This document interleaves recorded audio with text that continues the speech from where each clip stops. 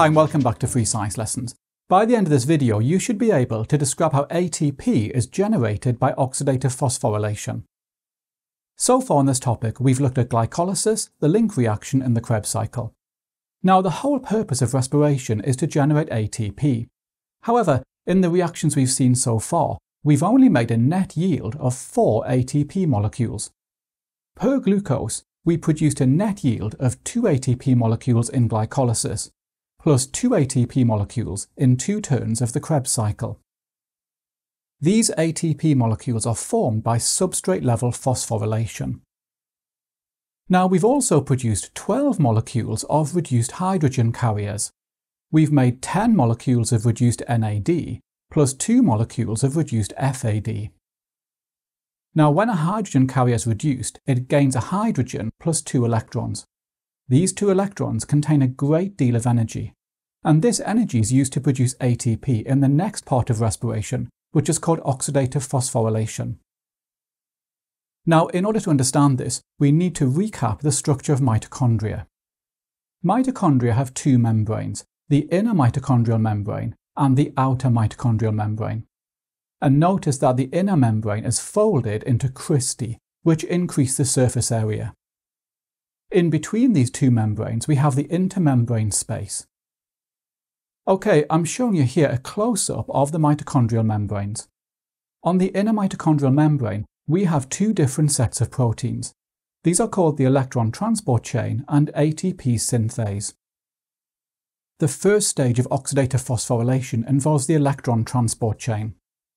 Reduced NAD transfers its 2 high-energy electrons to the first protein in the electron transport chain, and I'm showing the electrons as E-. This means that the first protein in the electron transport chain is reduced. The 2 electrons now pass to the second protein. So in this case, the first protein is now oxidized and the second protein is reduced. Now, a key idea you need to understand is that as the electrons move down the electron transport chain, the electrons lose energy. This energy is used by the electron transport chain proteins to pump protons, in other words hydrogen ions, from the matrix into the intermembrane space.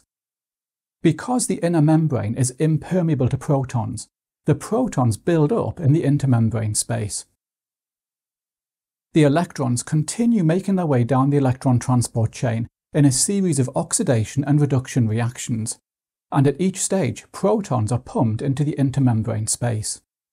At the end, the 2 electrons have transferred all of their energy, so these 2 electrons now combine with oxygen and 2 hydrogen ions to make a molecule of water, and you need to learn this equation.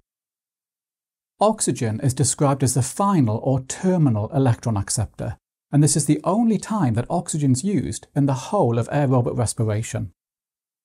Now, reduced FAD operates in the same way as reduced NAD. However, the electrons from reduced FAD enter the electron transport chain in the middle rather than the start. Now, as we said before, a molecule of glucose generates 10 reduced NAD molecules and 2 reduced FAD molecules. So as a result of the electron transport chain, the concentration of protons is much greater in the intermembrane space than in the matrix. This proton gradient is now used to generate ATP. The enzyme ATP synthase is found on the inner mitochondrial membrane, and ATP synthase contains an ion channel through the center. Protons now diffuse down the gradient through the ion channel into the matrix. This movement of protons is used by ATP synthase to generate ATP from ADP and PI, and scientists call this process chemiosmosis. Now, in theory, oxidative phosphorylation can provide 34 molecules of ATP per glucose molecule. However, this depends on the conditions and is usually less than this. Substrate-level phosphorylation in glycolysis and the Krebs cycle provides only 4 ATP molecules per glucose. So as you can see, oxidative phosphorylation provides the vast majority of ATP in aerobic respiration. In the next video, we look at anaerobic respiration.